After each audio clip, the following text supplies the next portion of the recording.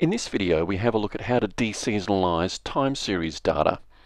So in the first instance, we've got our table of data, which is based on parcel deliveries through Monday, Wednesday, and Friday of each week. To make analysis of the time series data easier, what we'll do is we'll put two numerical columns of data. We'll keep the scores, but we'll also introduce a time column, which is based on days of the week, but expressed purely numerically. So for example, Monday, Wednesday, and Friday of the first week are represented by t equals 1, 2, and 3. It makes data entry easier when we don't have to worry about the days and specific dates.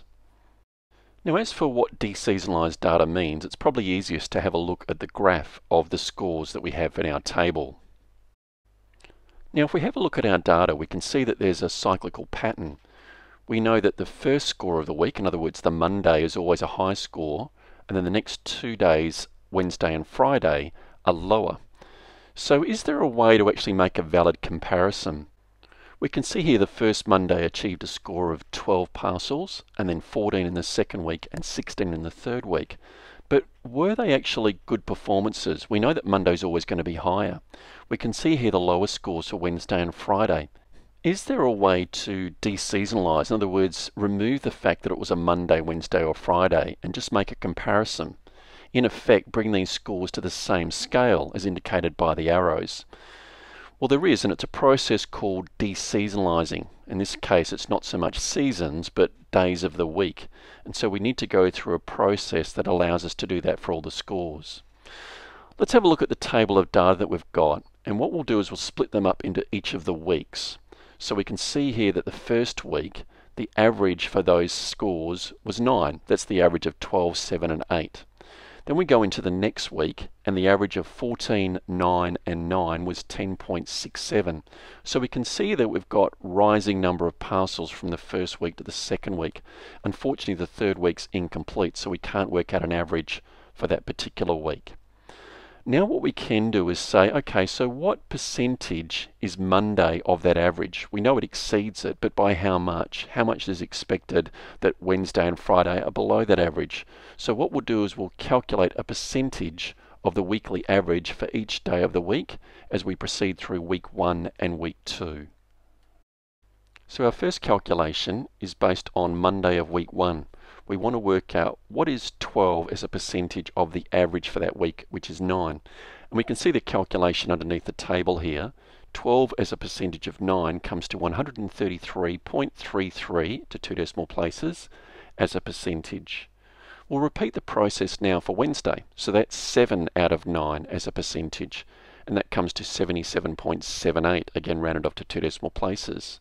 Our final calculation for week 1 is 8 out of 9. And that comes to 88.89%.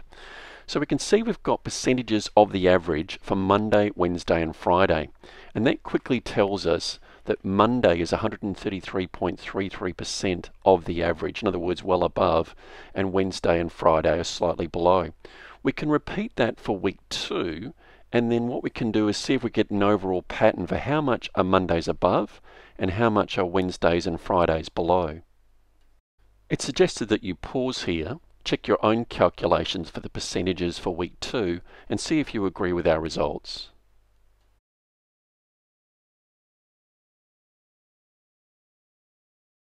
So in this particular table, we've only got 2 cycles or 2 weeks to work with. Normally there might be 3 or 4 more, so you get a much greater sense of an average of how much Monday is above and Wednesday and Friday are below.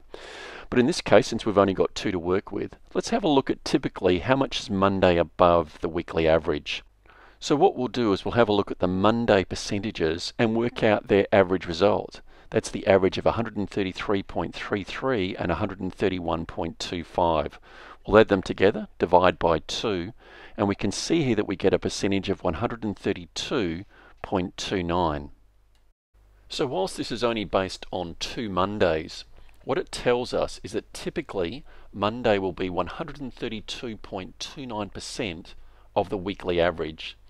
Let's have a look now at Wednesdays and Fridays and see how they compare. So Wednesdays, the average is 81.08% based on the 2 figures we can see here in red for week 1 and week 2. So that means that typically Wednesdays are 81.08% of the weekly average.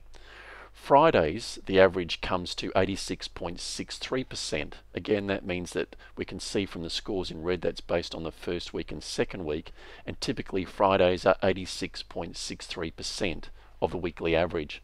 We call those figures seasonal indices, and we can also express them as just numbers or ratios rather than percentages. We can see here we've got a summary of those seasonal indices for each day of the week when parcels arrive, from Monday through to Friday, and they're expressed as percentages or just simply a ratio. Now if we wish to calculate the seasonally adjusted score, what we do is we take the actual score and divide it by the seasonal index.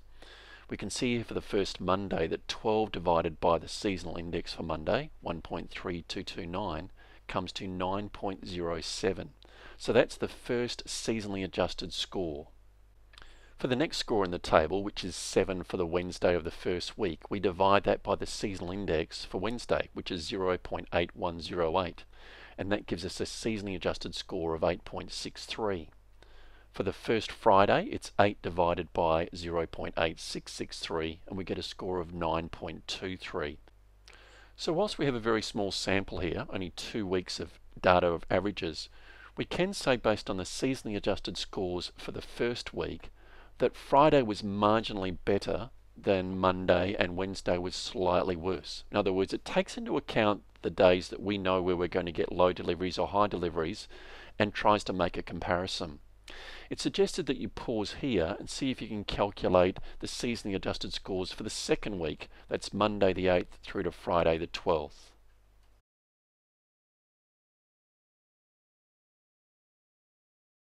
Now that we've worked out the seasonally adjusted scores for the second week, we can do the same for the beginning of the third week. Admittedly, we don't have averages, but we do have the seasonal indices which can apply to the whole table. So Monday of the third week, the seasonally adjusted score is going to be 16 divided by 1.3229. And for the final Wednesday, 10 divided by 0.8108. So that completes the seasonally adjusted scores for the whole table. Now that we've got all of the seasonally adjusted values, which are shown here in the column in red, we can place them on our original graph. Our seasonally adjusted values are shown in blue in this case. And we can see here that there's a slight dip in the smoothed out data. That's Friday of the second week. That tells us that parcel deliveries were down based on the overall trend. And if we look from left to right, we can see that overall trend is a gradual increase in the parcel deliveries from the beginning of the first week. We can use our seasonally adjusted values to create a trend line, which allows us to make predictions for future number of parcel deliveries in the coming weeks.